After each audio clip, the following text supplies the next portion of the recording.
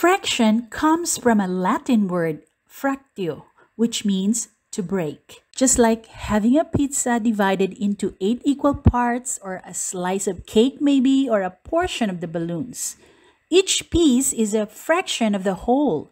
In other words, fractions are parts of things. And if a fraction is just a part or a piece of something, therefore a proper fraction must be less than 1. So let's discuss this in details. Study this example. A rectangle divided into 3 equal parts, and 2 parts are shaded or used. How do you write the fraction for this? To write a fraction, you need 2 numbers. One number on the top and one at the bottom, and a line between them. But what number goes on top? And what number goes at the bottom? And what does the line between them mean? The number on the top must be the number of parts used or shaded. In this example, there are 2 parts shaded, and we call this the numerator. And the number below must be the total number of equal parts, which is 3 equal parts in this example, and we call this the denominator. A fraction is also a rational number. It means that a fraction can be expressed as the ratio of the number of parts used to the total number of equal parts, so which is 2:3.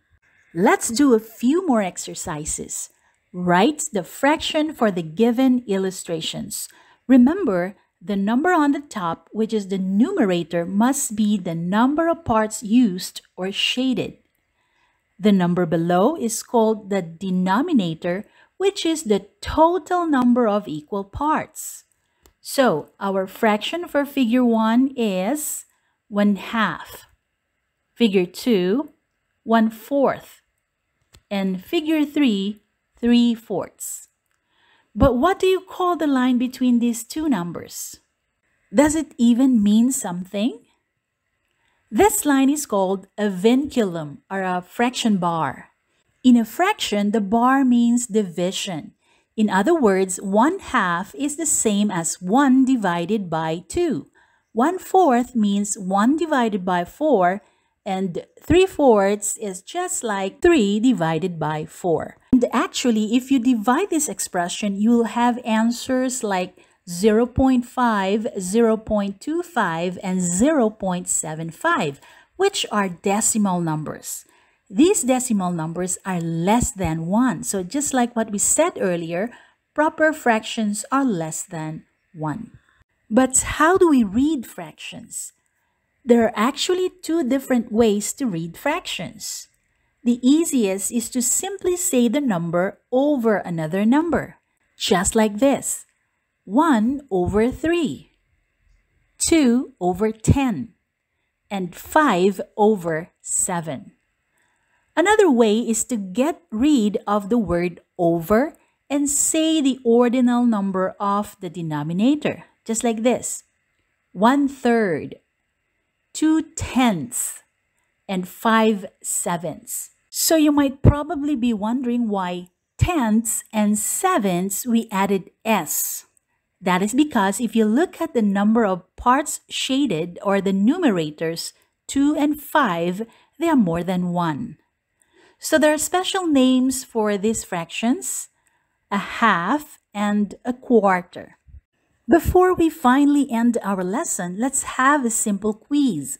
Write the correct fraction for each illustration. Here is figure 1, figure 2, figure 3, figure 4, 5, and 6. You can always pause this video if you want to write down your answers. But if you're ready, let's go ahead and check the correct fractions. For number 1, our fraction is 4/8. Number 2, it's 1/4. Number 3, it's 3/9.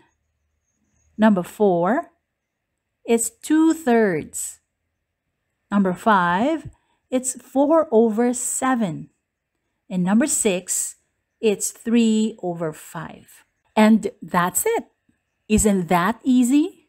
I have no doubt you've got all the answers correctly. Hopefully, with this lesson, you now have a better understanding about fractions. And that would be all for this lesson. And if you find this video useful, hit the like button and share to people you know, for this may also be helpful for them. And don't forget to subscribe to this channel for more educational videos only here on Lessons Made Easy. Once again, this is Teacher Belle saying, thanks for watching, stay safe, and see you again in our next lesson.